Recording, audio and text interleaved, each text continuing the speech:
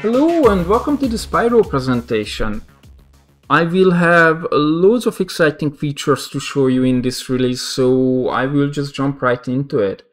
So for 18.5 we have introduced a new Pyro workflow to help you create all kind of sexy looking explosions and stuff. So for 19.0 we wanted to improve upon these workflow and improve to create a better user experience for you.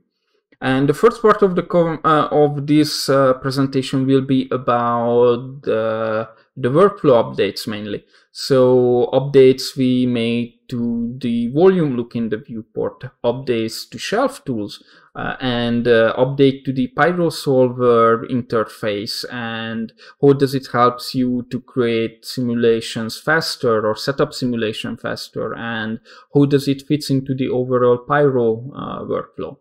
Then the second part of the presentation will be about individual tools such as shockwave, muzzle flash tools. We have a really cool axis force which you can use for minimal solve or for sparse solve as well. We have new volume tools to help you work with Pyro, and one of the, I think, long awaited tools to mention here is the volume deformation tools, which now come, out of the box with Houdini. Then I will be talking about particle trails, which is useful for creating sparks. And the last entry in the list here is debris source, which is how to create, like this node is there to create the gap between RBD and Pyro, and how does this how this tool fits into the RBD Pyro workflow. To get this really going, then the first thing to mention is volumes in viewport and viewport updates. So ambient occlusion is a new pass for volumes in Houdini 19.0, and this was created by Omar to greatly improve the look of our volumes. So I just jump right into Houdini to demonstrate this. And what you see here is just a default fireball from the shelf tool shaded as smoke. And if you notice, so this is the default kind of Houdini look we had in 18.5. So it's pretty white everything, and to actually get some details and to lit it, you would have to, put down a light, enable a distant light here, and then you would get one side lit, but the other one is just completely unrealistically dark. And you can get away with it, like putting down more lights on the other side, but it's just really time consuming. And what Omar did to really improve it is this ambient shadow scale. So if I just turn off this light and I just start to increase it, you will see how I just put on this ambient occlusion pass onto my volume, and that helps you create to show all the nice details and cracks inside the volumes, no matter of your light. And the default is 0.5, so I just leave it like that. And then now what you can do shading wise is that I can indeed enable a viewport light, which again kind of snaps back to the 18.5 look. But this is because what you actually need now is an environment light. So as soon as I enable the environment light, you will see that this environment light actually controls the ambient occlusion. So as soon as you put in lights, this ambient occlusion also controlled by your environment light. So that means you can shade different parts of your volume differently. Like the shadow parts, you can shade it with some, let's say I shade it with some brownish color like this, and I can shade the distant light coming from more of a bluish color. So just kind of create some more interesting look. So this is something you could have not done in 18.5, and you see now that my volume, like, it's lost its completely, dark side, and it just looks, pretty sweet from all angles. The next very important one is the volume filtering, which is to help the actual slicey look. So in 18.5, when you look at the volume on the left, you can see all of these volume slices kind of just stack up on each other. But for 19.0, we have now the option to completely get rid of these slices and smooth these slices out, giving you a much better artifacts-free looking volumes. So the next thing I would like to talk about is probably the most essential on how to create your Pyro to look the same as what I've been presenting for 18.5 and for 19.0. And this is something to do with color management, which is nothing new in Houdini 19.0, but it's a feature that I think it's very essential to talk about, and probably talk about in a bit more depth than I talked about for 18.5. So what is it about? And I will jump to Houdini now to demonstrate it. So if you install Houdini out of the box, you run a fireball, you would end up with this look, which I generally call the migraine look, because every time I see this kind of look, it just makes my head hurt. Simply because this is just displayed with the wrong colors. So what's going on here? So to actually know that, one way to check it in Houdini, and I want to show this because this is the thing which people usually don't know because we hid it so well. It's so well hidden that even my recording does not show this. But if I right click on this little eye icon here, which is the icon for bringing up the display options, it brings up a menu actually, and I can enable color correction. And this brings up this button bar here, which is for you to manage colors in the viewport. So what it tells me is that Houdini renders these images or the viewport in a scene linear color space. But it applies a 2.2 gamma to it, and this 2.2 gamma, this is the default how Houdini comes with, and this gamma correction, it's wrong. This gives you wrong colors. As you see here, my brights are, or the whites are too exposed, the yellows and oranges are kind of broken. And this might not be so visible when you just work with RBD or doing modeling, but when it comes to Pyro kind of gets the short end of the stick, or whatever you say that expression, because Pyro, you would expect that you get right colors immediately, the correct, look in the viewport, but this is really not possible with Gamma 2.2. And no matter what you do in Gamma 2.2, no matter how much you change the colors, no matter how much you change exposures, you cannot just rape the colors to match the look what I've been presenting throughout this presentation. What you need to do is you have to set up your a color pipeline, and the way to do it is set up ACES. And to do that, I will show you where you can find the documentation for it. So if you open up Docs and I click on Pyro and Shading and Rendering section, then you will have the first thing here, setting up ACES using OpenColor.io. So unfortunately, this is a very manual setup where you have to download it from GitHub, and it's a pretty large file. You have to install it, well, not install it, but download it, and you have to set it up for Houdini. And as soon as you do that, voila, magic, I can click on this arrow here, OpenColor.io, and immediately, automagically, I got the right colors. So basically that means that I never ever had to touch these orange color throughout these 2 years to create a nice looking explosion. All the work for me was done just by setting up aces and getting the right colors that one would expect. Unfortunately, so this is something that at the moment we do not have a good answer for you, other than you have to do this manually.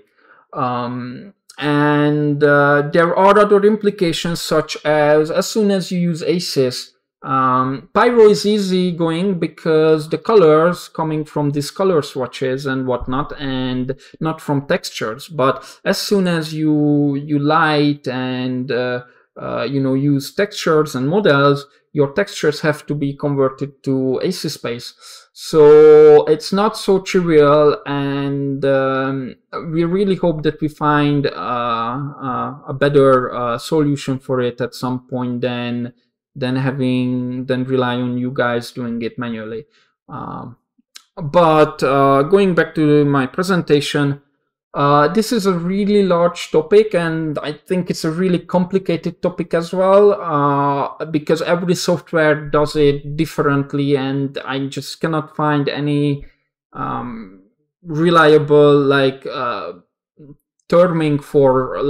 wording for these terms. And what I think, maybe if you are more interested in it and you want to know a bit more, I would really recommend Chris Bryan's website, where he talks about overall color management or overall ACES and how does it work into the VFX industry.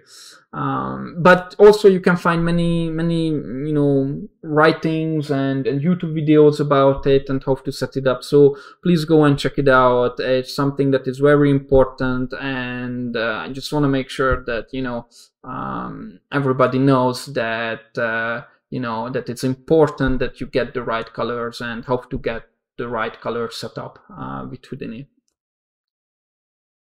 And if we are at making things sexy, I'm happy to say that we have updated our shelf tools as well. So our aim was for 19 to create a different approach where our shelf tools are actually really good quality elements that can be used for production as templates. What you can see here is the fireball. We have a shockwave fireball, and what we did not have so much in 18.5 are fire examples, and we improved the bonfire shelf tool as well with sparks even, so it will create this nice kind of fire look. And we have a new kind of muzzle flash shelf tool example as well.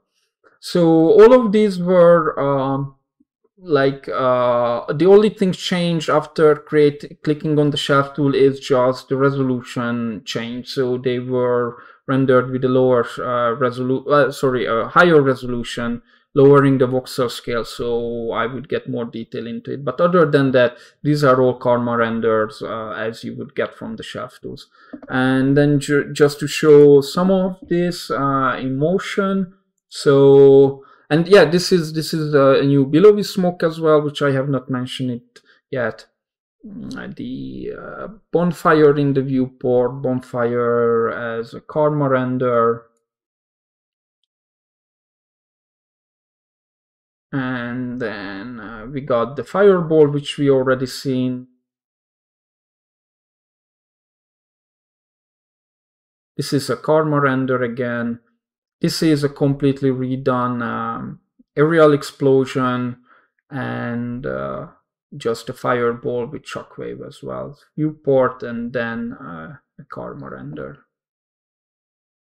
And if we are at these shelf tools, then let's go on to how to actually simulate them. And for that, we redesigned the UI for the Pyro subsolver, and this is something I really wanted to do for 18.5, but because of time constraints, we just did not really have the time and resources to do it.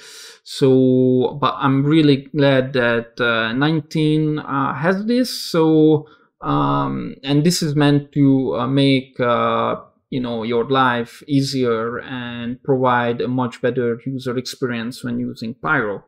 So to show this, I have Houdini here on the left side with the 18.5 interface and the new interface on the right side. And one of the things I was always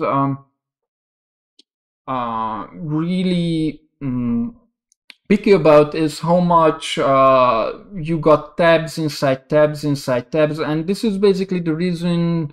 The reason for this is because we pretty much promoted the DOP network into subs, but I wanted to take this a step further into organizing this layout into something that is more user friendly and more logical into how you would set up a Pyro server like this when you start to, you know, create your Pyro simulation. And we also, so for example, what we have now is a left to right order. So so basically when you work, you start in the setup tab, you got the voxel size, time scale, so the most important things which you pretty much have to set once or you know, very few times, and then all the simulation settings here. And what's really nice is that instead of dealing with 3 checkboxes here inside this step structure, we have now a single menu here, which I don't think you see in the recording, but we have sparse, dense, and minimal OpenCL options here to choose from. And then after you set it up, you move on to bound, which is, you know, setting up your bound, which is the next logical step to limit your simulation area, regardless whatever solver you use, minimal, sparse, or, well, dense. Both minimal and dense would require a bound anyway. Then sourcing tab also got a bit improvement here. One of the nice improvement is an activation parameter, which you can just switch it on and off if you like. Before you would have to actually set source scale to 0, which means that your previous value, you would have to memorize what it was. Then the collision tab, and then we got the fields tab. So with the fields and shape tab, actually, so these are very similar tabs, and the aim here was that we create, we kind of reorganize how our like shaping parameters have been distributed in the solver. Because we got temperature controls here in simulation, then we got shape controls, we got flame controls, color, etc. And what we tried to do is to divide into fields, which will contain all options for fields like density, so dissipation goes here, temperature, which has temperature diffusion, cooling rates, etc. Also here you emit temperature from flame.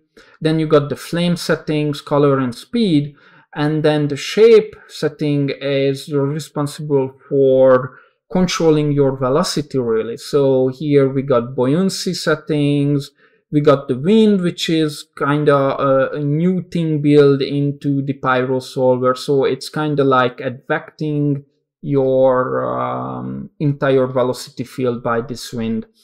Then we got disturbance, turbulence, shredding, these are all typical, and flame expansion also moved here. Then the next thing is the look tab, which is pretty much the same. Only thing changes, we changed the default from being physical black body, moving away actually from physical black body, and choosing the orange color RAM by default. And by the way, we also probably don't see it, but we also added now the orange color into the RAM preset. So no matter where you are in Houdini now, if you click the gear icon and change black to orange, you will get this nice orange ramp. Then advanced tab, which just basically a storage place for all other options, and the export tab, which is again, it moved to last because this is the last thing you would set up. And And yeah, so pretty much that's it. What is nice to mention is what I did not mention is the limiting sourcing range. So what we tried to do is to create a more seamless behavior between minimal OpenCL and sparse. So as you can see here, I can just simply click on sparse and immediately I'm getting a simulation. So the switch between the two is seamless, and sparse will of course limit you with the source range. So you can limit here, you can cycle your source range, but the nice thing is that you can also do the same thing in sparse mode. So if I enable this and so on, it will also limit and cycle my sourcing, which is really great. And then the other thing is it's nice to mention is field guides, and you can see here now I just enabled the flame guide here, and I think I close this one because this is not that much relevant anymore. So here you can see I'm displaying the flame, and what is nice thing is that the controls are very sort of simplified, really. So you have the 3D guide, you have the 2D guide, you have one visualization with one ramp, and pretty much that's it. And this is compared to if you put down a DOP network, and if I put down a Pyro, actually it has to be a smoke object. And then I just unlink the display. You will see all of these visualizations are just loads of parameters, and having them here simplified was actually one thing which I think it was really important to do. And what is really cool is that is the compute range button. So when you work with Pyro, I think it's very essential that you know your field values, and mostly what is your maximum field value for density, for temperature, etc. And by saying compute range, you will get the maximum, and well, minimum value is 0 in this case, but get the maximum value on that frame. So you can then get an idea what you should set for controlling the shapes and the shape disturbance or any other kind of forces. But again, this compute range is not just here, this is on everywhere where you have this kind of control range kind of setup. And what is really nice as well, and this was kind of a long time thing that I really wanted, is a disturbance guide. So if I change to turbulence, it was always we were getting all of these vectors showing up, but with disturbance it was kind of hard to judge what size of disturbance I'm getting. And now we have a disturbance visualizer which is actually listens to all of these block size. So now you can see that I actually can judge what my block size should be and what what should be my roughness, etc., etc. But there is a lot more I would like to show you, so I just deleted everything, and I want to show you how you can get started with Pyro, and again, how does it will relate to the Pyro solver. So we have two shelf tools. We have a PyroFX shelf and we have a SimpleFX shelf. So what's the difference, why we have two, and which one should you be using? And the simple answer is you should be using the SimpleFX. And not the PyroFX. So the reason is, so PyroFX, what it does, it puts down a DOP network.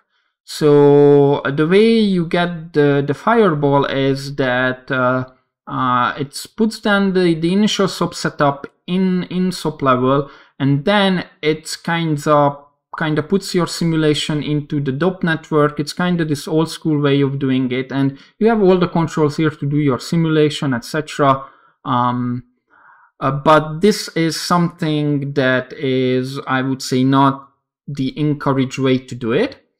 And hopefully this this workflow will be actually removed later on. It is also a lot to maintain for us as well, and it's simply just not the way to get you going very easily. But instead, we got the simple FX tool, and if I click on the Pyro solver, then you will only get one single geometry, and you will get the Pyro solver SOP, which I've been just talking about. And the benefit of this is you will get all the nice cool feature. As I said, you will get the nice easy visualization, etc., which the DOP version does not provide. And also the fact that minimal solver, for example, is set up for you right away. And we do not recommend to set up your minimal solve manually just in a DOPNet.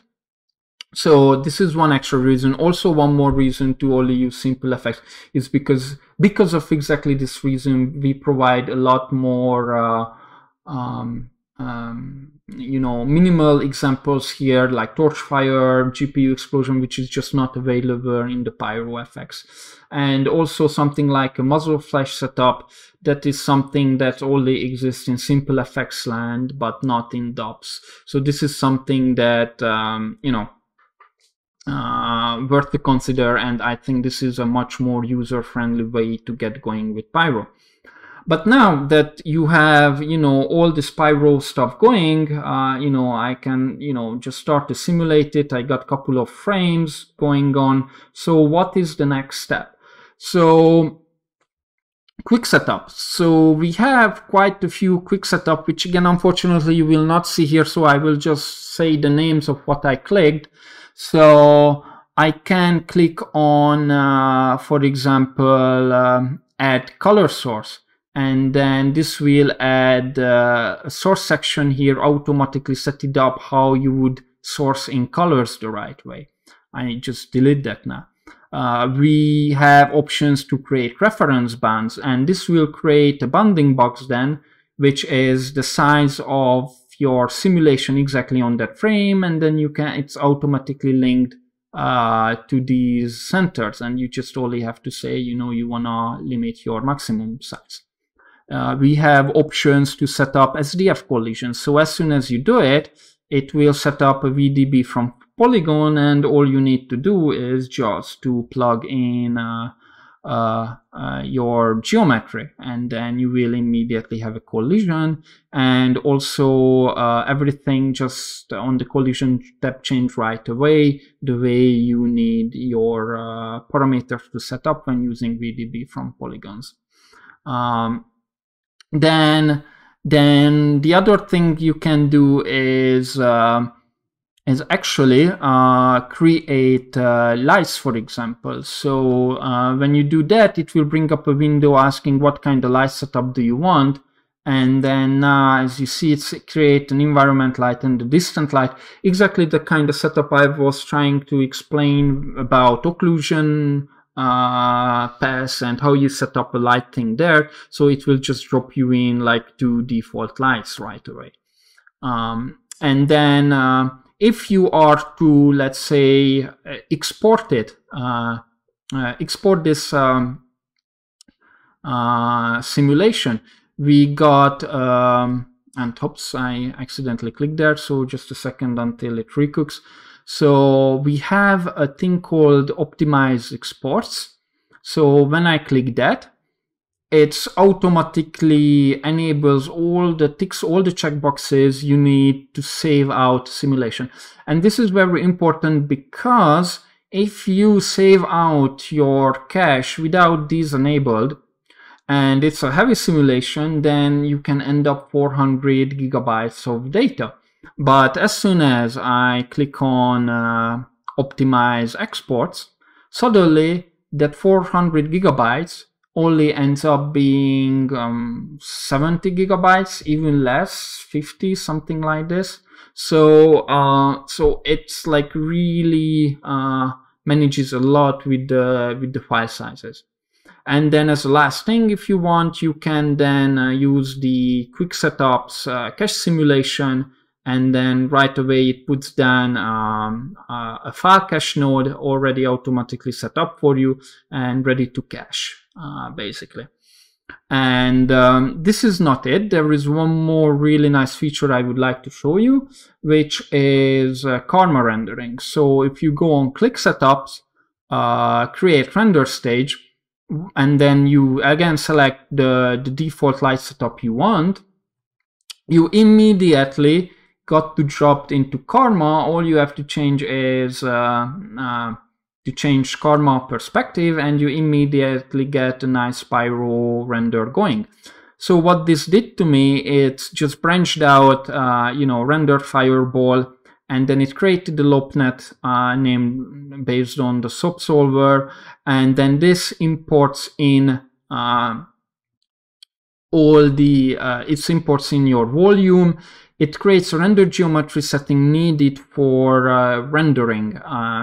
So it enables velocity blur by default, and we have a new feature, volume velocity a blur scale. This will scale your volume velocity without actually touching your actual volume data. So this is happening at render time. It's very handy when you render fire-like effects, so fire basically. Usually a very nice trick is that to scale your volume velocity something like 2, and this will give you a much more kind of violent looking fire than you would get normally. And the next thing is, what it also enables is the light source, so volume light, and then you can then play with the settings to make it even more stronger. And then what it does, it puts down a material library, the Pyro shader inside the Pyro bake volume is linked, and then a distant light and the dome light and the camera, a camera which is positioned exactly the same way as your viewport was when you clicked this on the quick setups. And if you happen to select the camera by default, so if your viewport is actually looking through a camera, what it will do, it will just put down an import sub to improve the camera instead of putting down a new camera. Therefore, if you have an animation, you can immediately render your explosion with your already existing camera animation. So all of these tools there to basically, the aim here is that with couple of clicks, really a matter of 2-3 clicks, you can immediately already get something out, either rendering, either caching, speeding up your workflow. And therefore, the conclusion is that's why this is the workflow that we recommend to use rather than doing, again, the DOP kind of setups from the Pyro FX. And also what is worth to mention is that that now the solver got 3 extra outputs, so you have a bit more freedom to input your DOP, to output actually the DOP nodes from this subnet. And of course, if you need more disturbance, you can use the FX license and then put them more DOP nodes in there. Even if you have to adjust and modify this Pyro solver, it's much better to open this one up or create a new instance of this node and modify that than actually starting out from scratch from a DOP network. So there is really no drawback, or there is only benefit by actually using this solver instead of manually building up your own. Let's jump to the new Pyro tools then. So in Houdini 18.5 we introduced the Pyro burst source node, and we now made an update to it to include more burst types, and one of the new burst types is a muzzle flash. And I will jump to Houdini to demonstrate this. So what you see here is just a Pyro burst source node, and if you actually put down one by default, then you will see it's set to explosion. So it will create the default shape what you were already getting in 18.5. but now we have a menu, and you can select, choose to do muzzle flash as well, and then this will create this more elongated shape along the y-axis, which you can use. And I just put together here an example. So if I play it, it just kind of does its own thing. So you would have to choreograph it the way you want to. But what you can do with this tool is you can create perpendicular flashes, what you see usually for guns and so on. So if I put down a circle, I just make sure with an attribute just vector to point the normals sideways. So these are the ones that actually can control the direction of the muzzle flashes, the normal attribute. So I just plug it in and make sure to use the normal attribute for the direction, and just scale down the size, and I immediately get this animation.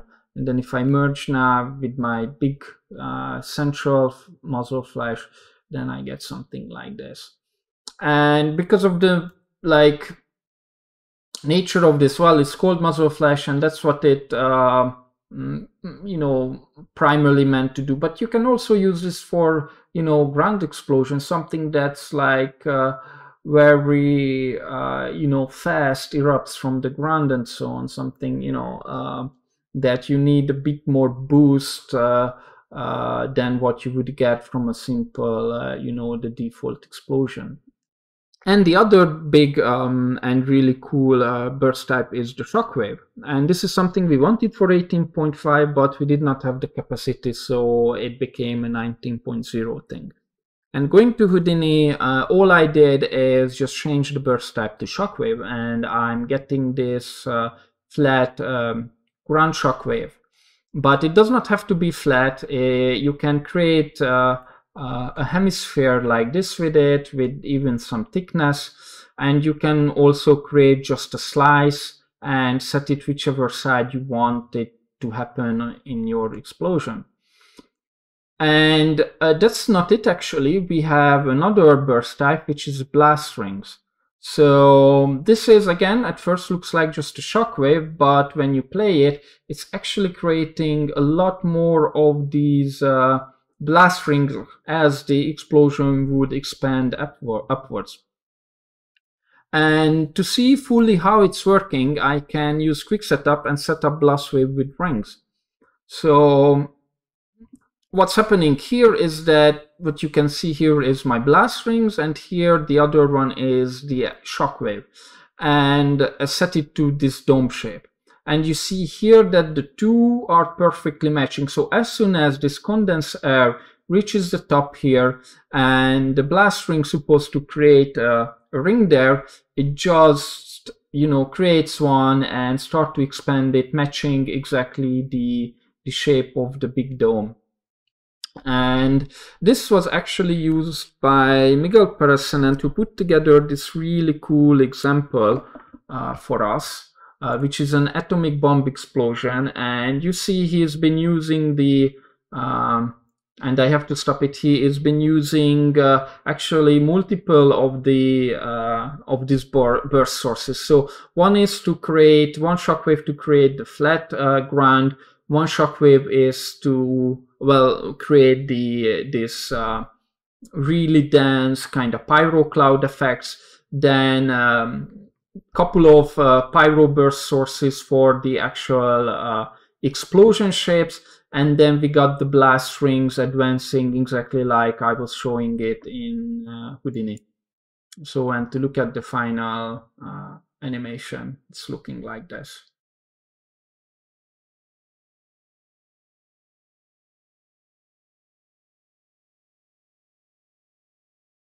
And just play it one more time.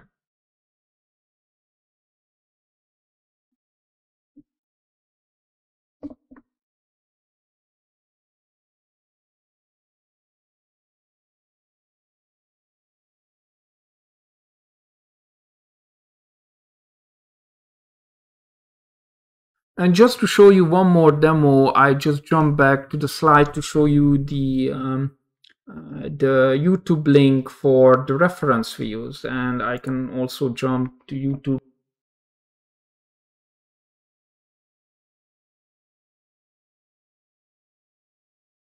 We really loved it and we wanted to replicate it. So to do that, I show you one of the test elements we did where I put in the same video in the background and I just overlaid a couple of in development Pyro kind of elements here. And this is just using the simple Pyro burst elements and just get the timing and the overall motion right. Is actually showing all the elements, and this one is actually using the ground, the shockwave elements, or the shockwave burst type to create this kind of advancing ground component. And then this is just another kind of rendering of this element with the different lighting and coloring. And this is really nice. So this is showing the entire video from above, actually. And this is actually important because this is actually rendered from the with XPU from Karma XP. So this is very fast. So this was super fast to render, literally couple of seconds, and these are very heavy volumes to get going on. And yeah, this is just really nice that we get the absorption color also working in the XPU shader, so you can really get this super nice kind of color scattering inside the volume. And as you can guess, the camera was kind of set it up somewhere from here looking at it, and you can see it's loads of cheating, loads of like animating the actual each components to kind of make it look good from the camera and give you that really like this blast kind of impact which you get initially from the video. One of the new DOP nodes is the gas velocity scaled up. So this is useful for changing the motion of your fluid simulation. So it serves two purposes. One purpose, you can use it to kind of dampen your motion. So if the explosion initially moves super fast, you can slow it down. But also what you can do is you can, and I show you a video clip for that, you can also kind of use another fill, like in this case use just the flame fill to kind of inject velocity into the simulation. And what you see is on the left, it's the simulation without the gas velocity scaled up, and on the right you see the gas velocity scale applied only at certain areas, and you can see how the motion is just more eruptive. And then you can also control to cool it down. For example, here I'm cooling it down on areas where there is no where the flame kind of cooled down to a certain value. And the second really cool DOP node is the axis force DOP. So this lets you, create orbital or suction force or move the fluid along the axis. So this is something that is a really cool tool, and I want to show you it in Houdini. So this is the scene file those kind of portal effects were made with. So I only have kind of ring of volumes here for sourcing, and you see that the Pyro solver is in minimal solve, and if I play it, I just get this really cool kind of portal looking effect. And if I just dive inside it, you see that there is this gas axis force DOP, which actually doing all the magic behind. So this is the suction force. You can have an axis force along the axis, and this tube represents the area where this axis force actually having effect on the volume. And then an orbit force, which makes the volume swirl around the axis. And you can also have some strength mass, so you can control the strength of the axis force based on your own custom volumes. So this is pretty cool. So it looks like this, and if I just I can go and just play it with the Pyrobake volume, then I can get all this really cool kind of coloring in the viewport going on. So yeah, but of course this is with the Pyro bake volume. This is rather slower because I'm using the calculating the scatter volume to create this more magical kind of look for the portal. For the portal effects, and if I just play the different variation we created, so this is the same simulation as you've seen in the viewport, and it just rendered with different coloring, and this is done in the viewport, the render. So this is just literally some flipbooks, but you can see how you can get some nice also magical kind of coloring just by doing a nice little blur with the scatter volume. So this is just one more case to use the Pyro bake volume scatter section, not just for explosion, but creating some nice kind of magical glowy effect.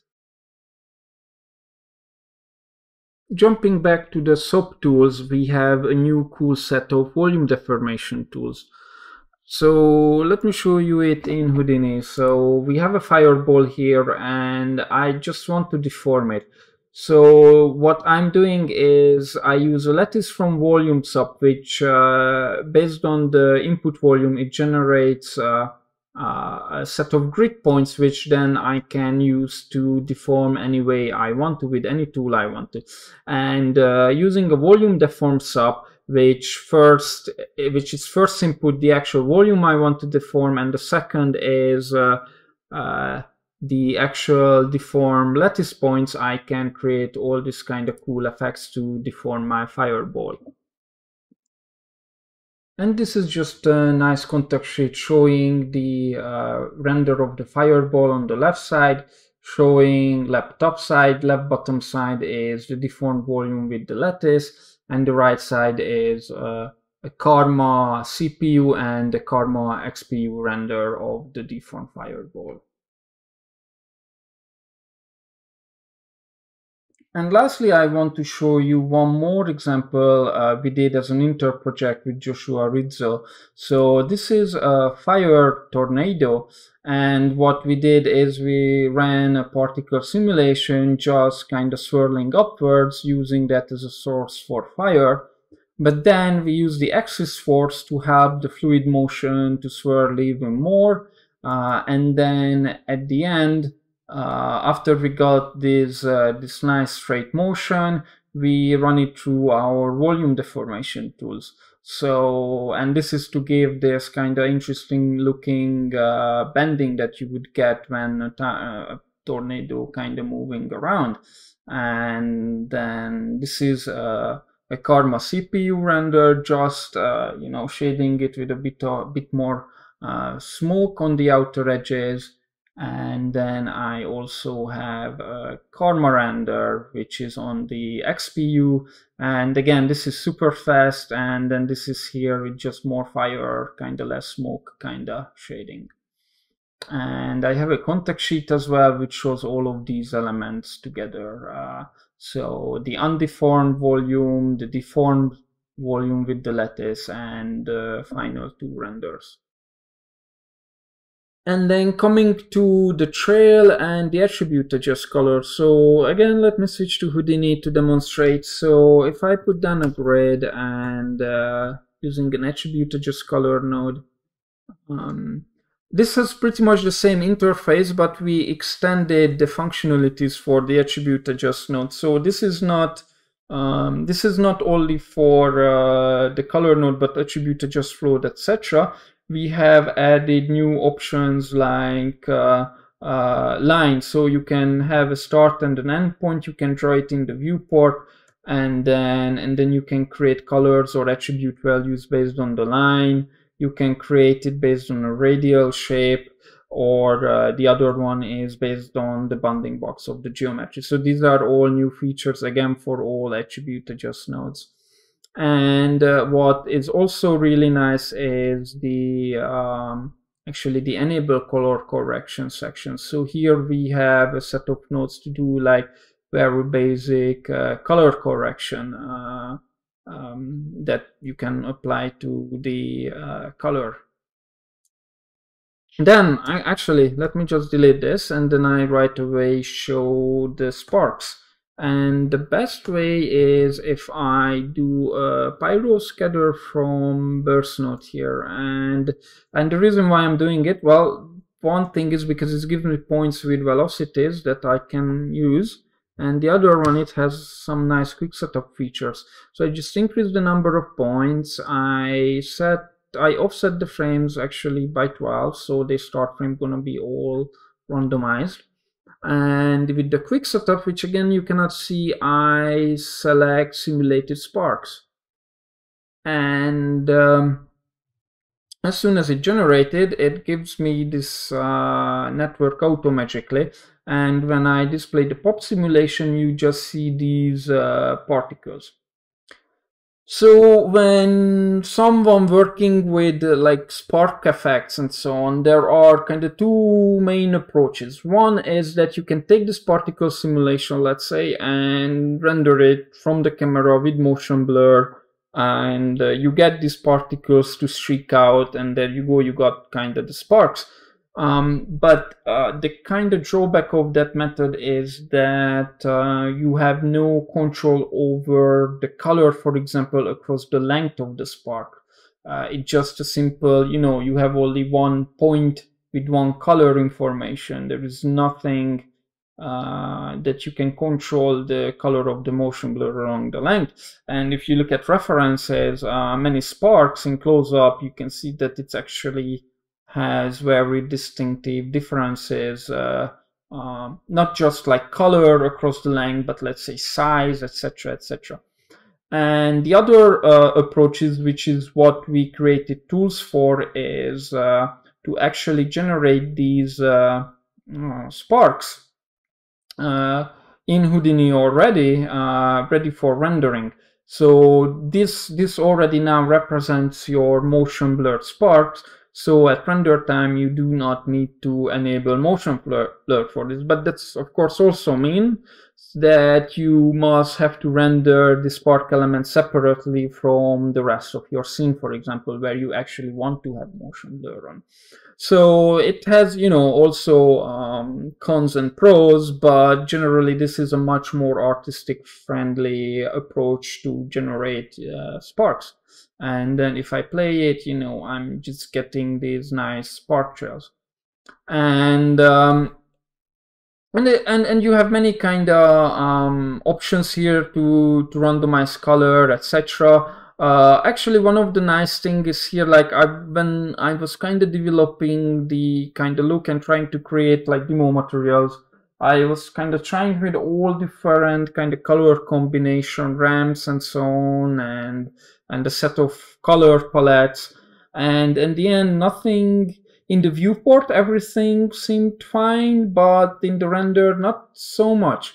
And somehow, automagically, I was like, why not just drop in the Pyro orange ramp into this? And actually, suddenly, I got something that immediately I liked for the viewport, and for also worked really nicely in the render. So it's kind of like a magic ramp that you can pretty much just drop into everywhere and solve your problem. So yeah, I just kept using it for all of our demo materials for the sparks. And one other thing which is really nice is the splitting feature. So this is able to split your sparks, as you can see here, without actually doing any kind of additional like secondary particle simulation. So, and this is super nice because this even can create these splits over multiple frames.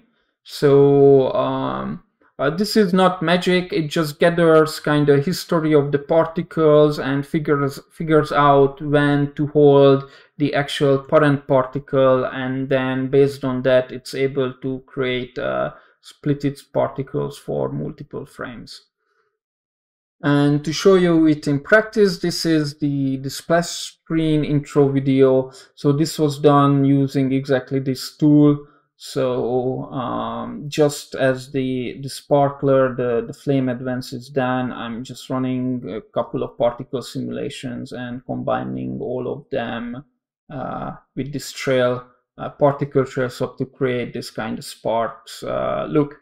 And again, this is using the orange color ramp. And what is actually really fun thing to do was that I just took the particle simulation from the bonfire shelf tool, and I literally just rotated the particles the shelf tool gave me, rotated it sideways, put it in the background, and that gave me this kind of interesting background particle floating effects.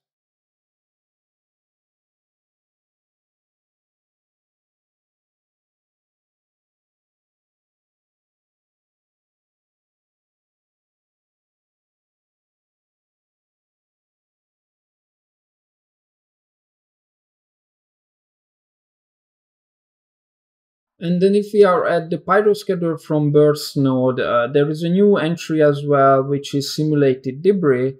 And this will connect us a tiny bit into our last section, but not that quickly yet.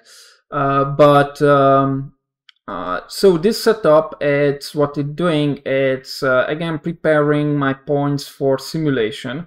But what I do here is I am creating debris pieces, and this is simply just doing a box and a material fracture and preparing them as RBD pieces for pebbles. And then yeah, just getting copied on all of these points, and it just runs to an RBD bullet solver. And what you see here is just these points are or these rigid bodies just being you know, blown out by the explosion. So and again, I can go in here and just say offset per point, and then I can get something like this immediately set up. So this is just very simple for demonstration and getting you going. Obviously, this is a very simple geometry, and you know, there could be ideas where we can develop this kind of workflow further and like providing debris pieces. But at the moment, I think this is a good start to get going with something like this. And this actually connects us to the last entry, which is debris sourcing. Debris source is something that was already coming with Houdini, but it was very old, not been touched for a while, and especially was not updated to handle peg geometries or work with any of the new Pyro tools. And I kind of thought that it was time to actually give it a new iteration and update this tool. So to what it does, let me just jump back here and I show you it in a simple example. So I have a box here. I have just a fractured box. I configure it and using an RBD bullet solver with a grid, I'm just getting this simulation. So pretty standard, nothing complex here. And then I can plug in, the next thing is the debris source. So I can just, you know, as soon as I play it, what you can see is here I have scattered points on the surface of my geometry, and I just say use all the interior points. And I also disable here remove unreleased, remove life end. So what you're gonna see here now is these points are actually only birthed when the rigid body pieces are actually separated and falling apart. And then you can set how long those points which are broken apart should live, and the color kind of indicates the life. So as soon as, you know, they reach the black stuff, they kind of die off for the dark color, I mean. And you can set the how long they live also in matter of frames, so you can see now that this is a bit more realistic. Well, depending on what you do. So this debris source node is it's good for many things. So this is the base for really many things. So you can use it. You can use these points, as I said, when you only have one, you birthing it on 1 or 2 frames. You can use it to birth secondary rigid bodies. You can use it to birth like secondary particle simulation for your destruction. But also, if I go back and change it so that these points live much longer, then this is very good to source actually Pyro out of this. So, you know, whenever something breaks and so on, it sort of emits a certain amount of dust from it. So this is the go-to tool to create the Pyro sources for your destruction. And you can create you know, many attributes. You can create the distance attribute, which tells how far the space points are separated. You can create, you know, the depth attribute, how much that point is inside the geometry. You can create density attribute for Pyro, and etc. and etc. And you have some post process to you know, clamp it by speed threshold or volume threshold. Let's say you don't want to emit from the little glass shaders in the building, so you can just, you know, create some culling there. And you can see that it has 2 inputs, and the reason for that is because what I just set up now with the simple example, this is like, you know, all okay. This works fine, but as soon as you have a massive destruction simulation and you would try to plug in your RBDs, it will just you know, be very slow and painful. And for that, the workflow is that you actually you should be connecting the rest geometry in the first input, and then the simulated points should be the second input. So basically you only scatter points. This needed points has to be scattered only once, and using the simulated points, it can do its own X form transform to kind of move these points accordingly. And you see the result is the same, but here now you can really crank up the number of RBDs, and this debris source node will still work and give you all the points you need. And to show you a practical example of that, I have our last demo for this presentation, which is this ground explosion. And as you can see, this secondary debris source points are showing up where the pieces are actually falling apart. And then these points then can be used to emit smoke and all other sort of things, as I explained. And then this in this one, for example, I'm sourcing a secondary rigid like little pebbles for a secondary RBD simulation.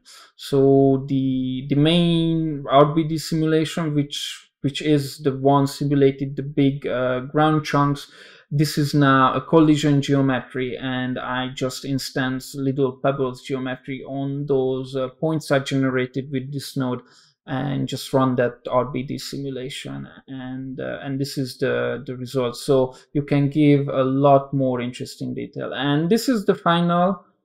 So there is a lot more going on here.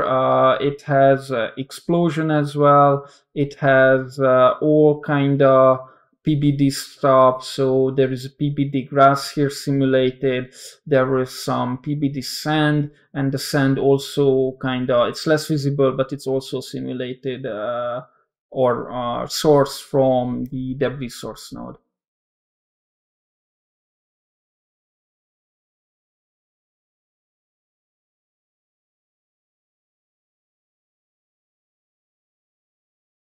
So then at the end of the presentation. So thank you so much for listening, and hopefully you guys will all enjoy all of these new tools and features for Houdini 19.